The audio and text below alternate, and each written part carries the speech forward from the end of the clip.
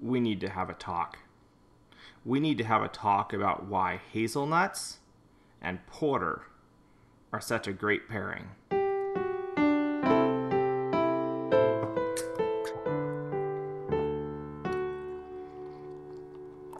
Hello and welcome to another episode of Chewing the Brew. I'm Matthew. Today I will be drinking, and I hope I will be enjoying, the Western Red Brewing Hazelnut Porter from Poulsbo, Washington.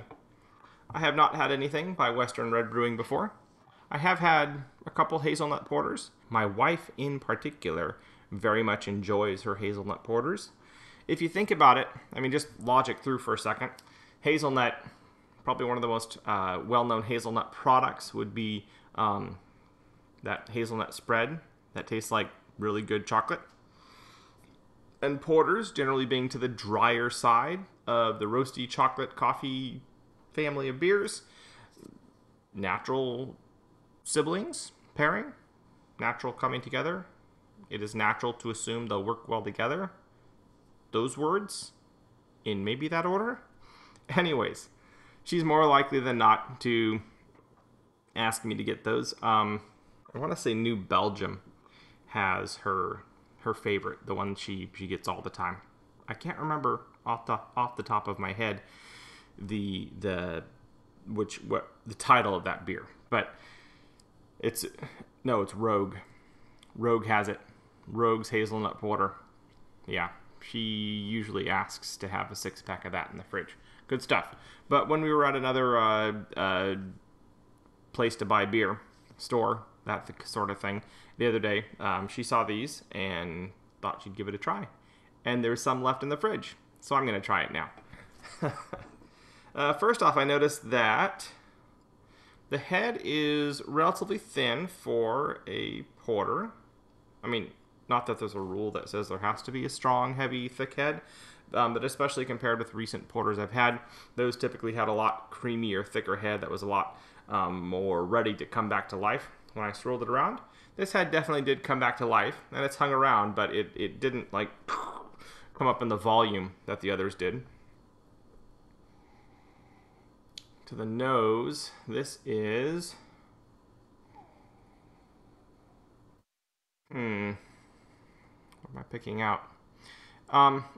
Okay, so I'm picking up some hazelnut. I'm not picking up the hazelnut spread per se, which is probably a good thing. I don't pick up a lot of roastiness. This is more like dried apple, maybe? It smells moderately sweet in a kind of brown food sort of way. Think pie crust separate from the pie that's been baked and has a little bit of sugar poured over the top. Maybe that sort of thing.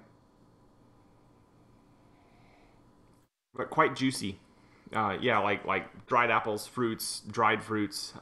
Not really stone fruit darkness. This is more like dried pear, dried apple. That sort of family of things. Let's see how she tastes.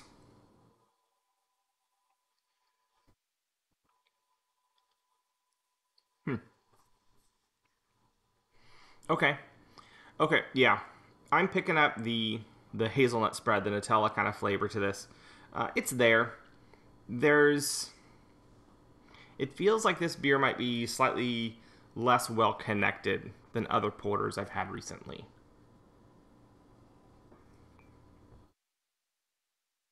Like there's this thing that wants to be intense as you start. Maybe like dry coffee grounds. And it's there right at the beginning, and that's kind of all you can taste. And then it kind of fades off. And it's still there, but it's kind of losing steam and leaving. And then you have a couple other flavors that kind of come in. And that's kind of the hazelnut spread. Maybe some kind of juiciness. Continuing on this apple theme. It's kind of dried light fruit juiciness. And they're all kind of there. And then they just kind of take over. but there's not like a connection. It doesn't feel like they're working together. They're not in conflict. This is not a beer that's fighting in my mouth. So, good on that.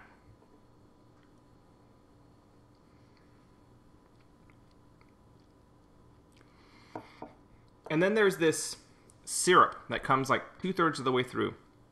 This syrupy note. It's almost like pancake syrup, not maple syrup, butter syrup kind of stuff.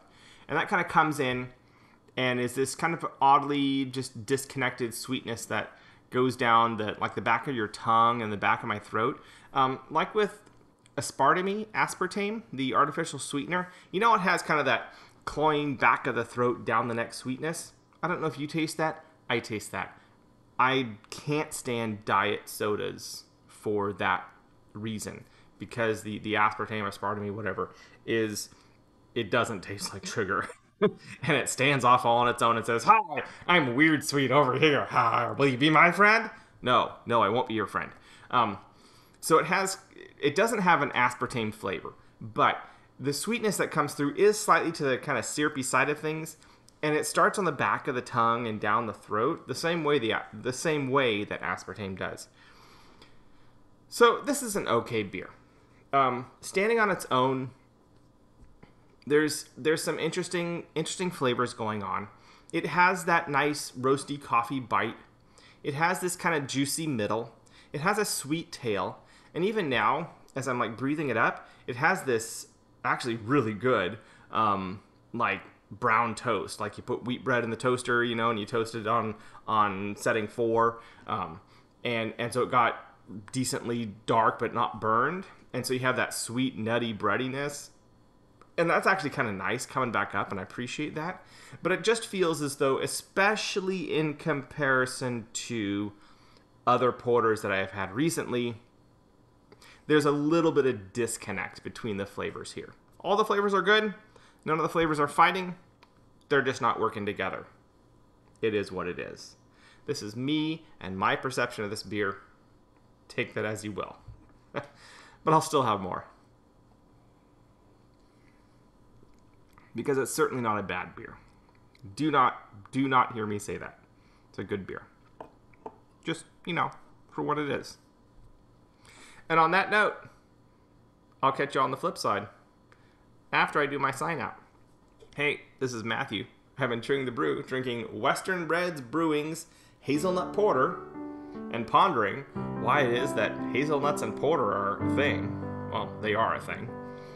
And I will now catch y'all on the flip side.